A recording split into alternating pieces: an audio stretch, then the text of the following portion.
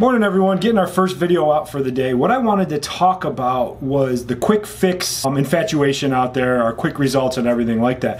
What these people are doing that are selling these things are preying on your own insecurities. If you're overweight, if you're not making the type of money that you want to have, or anything in life and you're not getting where you need to be, they're promising you this grand idea of quick fixes. If you give them some money, you buy their program, it's going to be done. That's not the case. Anything that needs to get where it needs to go takes time, takes work, and takes energy. So if you're looking for that quick fix, look at it your own way, as your own insecurities. You know, tell yourself, is this really too good to be true? Am I going to take this magic pill and it's going to make me lose all this weight?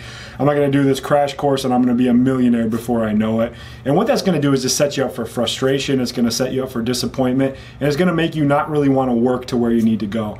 On the other side of something really good is something uncomfortable, and you have to go through the struggle. You have to embrace the struggle to get the things you want. And if you're not willing to make a commitment, then don't even bother. Don't go and spend money on a bunch of crap that's not going to fix your problem, and it's just going to make you feel worse about yourself in the long term. So that's our first video for the day. What we're going to talk about in our educational video today is the idea, is your weak core to blame for all your back problems? So stay tuned, have a good morning, get out there and win the day.